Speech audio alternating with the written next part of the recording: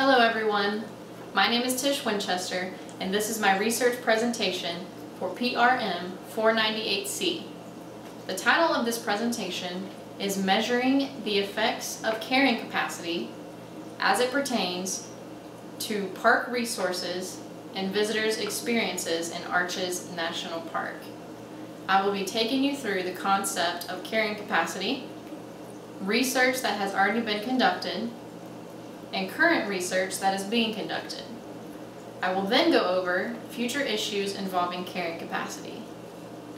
Thank you for joining me today, and I hope that you learned something that you may not have known before. In the United States, there are 58 national parks. Can anyone guess how many people visit those parks yearly? No, not 100,000. No, not 1 million. 300 million people visit national parks each year. That's 300 million opportunities to disturb fragile soils, to disturb vegetation and wildlife, and it presents a possible issue with crowding. That is what brings me here today. My hope is that by the end of this presentation, you will have a better understanding of what carrying capacity is and the danger it presents to our national park system. I want you to think about this. Would you want to go to a national park, or any park for that matter, that has been degraded because of too much foot traffic? I wouldn't, and I doubt you would either. That is why carrying capacity is very important. If you've never heard of carrying capacity, it refers to the number of visitors an area can sustain without degrading natural resources or harming visitors' experiences. The origin of carrying capacity can be traced all the way back to the early 1960s. It wasn't until 18 years later that the National Parks and Recreation Act of 1978 went into effect. This act required a management plan that included the identification and implementation for visitor carrying capacities. According to one researcher, Carey, the availability of suitable conditions for living determines the number of organisms that can exist inside an environment. Maybe you're thinking, is it even remotely possible to come up with a definite number of people that can exist inside of a park at one time? And if you weren't thinking that, hopefully you are now. That is exactly what researcher Brown and his colleagues tried to determine. But in the end, it was researcher Carey that determined that a singular number directed toward maintaining a protected area cannot be developed. So what does this mean for our national park system?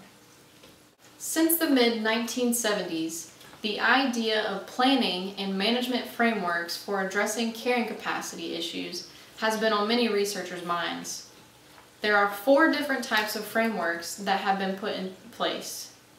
The frameworks include Recreation Opportunity Spectrum, or ROS, the Limits of Acceptable Change, or LAC, the Process for Visitor Impact Management, or VIM, and the Visitor Experience and Resource Protection, which is VERP, V-E-R-P. I will focus on that last framework, Visitor Experience and Resource Protection. VERP is a fairly new process that deals with carrying capacity in terms of the resources and the quality of the visitor experience. It contains a prescription for desired future resource and social conditions. The Visitor Experience and Resource Protection Framework was initially applied at Arches National Park in Utah. The purpose of this application was to refine the VERP framework and provide a model for the rest of the national park system. Arches National Park comprises of 73,000 acres of high elevation desert with slick rock formation, including nearly 2,000 sandstone arches. Just those alone makes this park very, very popular. VERP was used and broken into 2 phases. Phase 1 aimed at identifying potential indicators of quality. Personal interviews were conducted with visitors at the park. The interviewers suggested several social and environmental indicators of quality for the park. This included the number of people at front country attraction sites and along trails, the number of visitor groups encountered along backcountry trails and at campsites, the number of vehicles encountered along roads, the number of social trails and associated soil vegetation impacts, the level of trail development and visitor knowledge of regulation regarding off-trail hiking. Phase 2 was designed to gather data to help associated standards of quality. 1,500 park visitors were surveyed. 5 indicators received special attention, all of which dealt with the number of people at a given place within the park. Findings from Phase 2 provided data to help formulate standards of quality for each of the 9 park zones. Visitors reported that the number of people at any one time at such attraction sites were important in determining the quality of their experience. The way I like to think about this is I go out into nature to get away from the crazy busy life that I have. I don't want to go to a place that is crowded with a bunch of people. It takes away from the essence of nature and the reason that I went. So, the number of people at one time at the Delicate Arch, which is one of the most popular arches at the park, was selected as an indicator of quality. Visitors determined that up to 30 people at one time was an acceptable number. Based on these findings, 30 people at one time was selected as the standard of quality. So as you can see, VERP, getting people surveyed, 1,500 people were surveyed during this phase. They helped determine that 30 people at a given place in a park is an acceptable number. Any more than that is too many, it becomes too crowded. But 30 they determined to be a perfect number. My concerns for the future revolve around the growing population and the growing popularity of national parks. 30 people at one time has been found to be an acceptable number for many different parks, but what happens when that number is exceeded for a long period of time?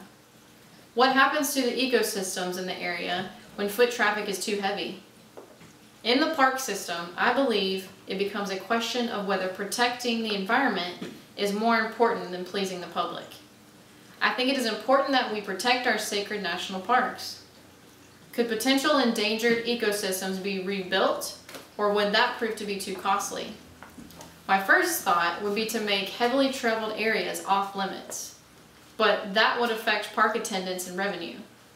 I believe it becomes a matter of equaling out protecting our parks while still catering to visitor experience. As more research is done with the 4 frameworks, hopefully an equilibrium is achieved between visitors and protecting the land.